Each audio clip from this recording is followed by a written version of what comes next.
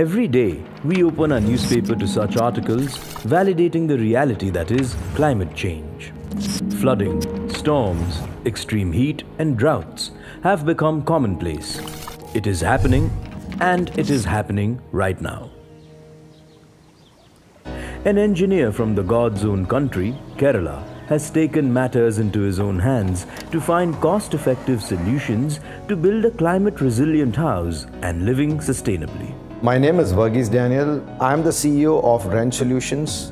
Collaborating with his architect, Anupa Alex, they both built a prototype, beginning with a floating house.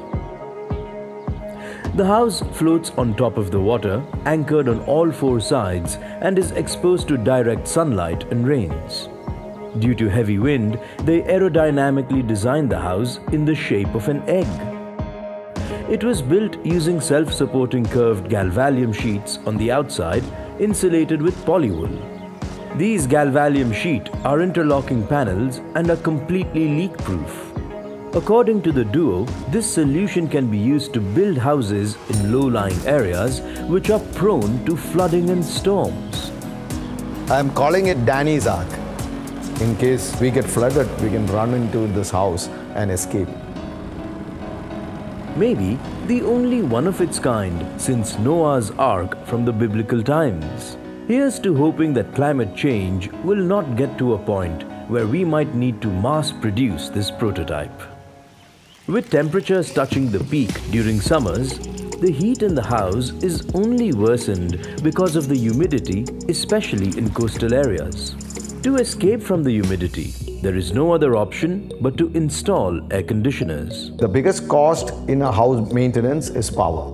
We explored different systems like gypsum paneling, cold and hot rolled steels, and finally we came to EPS panel systems.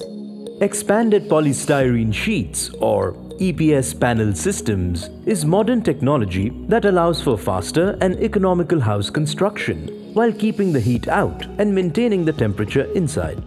Anupa also designed the house with a high ceiling so that the wind flows through the house, allowing maximum heat dissipation.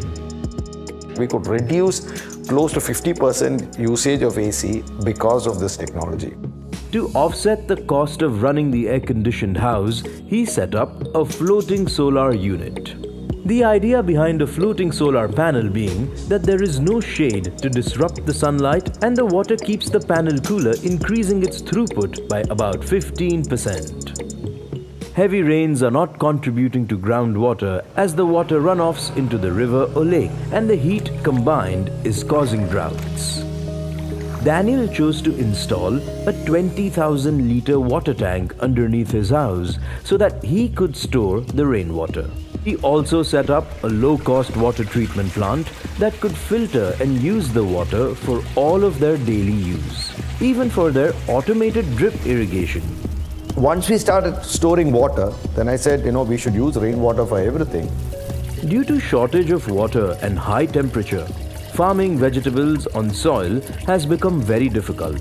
So he used the rainwater for farming vegetables and fishes through hydroponics and aquaponics, a venture carried out by his wife, Maya Varghese. It allows them to grow their own vegetables without the need for soil. The water is circulated without any wastage other than in the form of evaporation. In the current gloom, finding happiness in the arms of nature is key by adapting to our surroundings.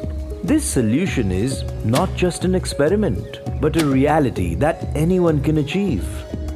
But the most valuable experience that Daniel would like to impart is to help humanity to adapt to climate change and live sustainably.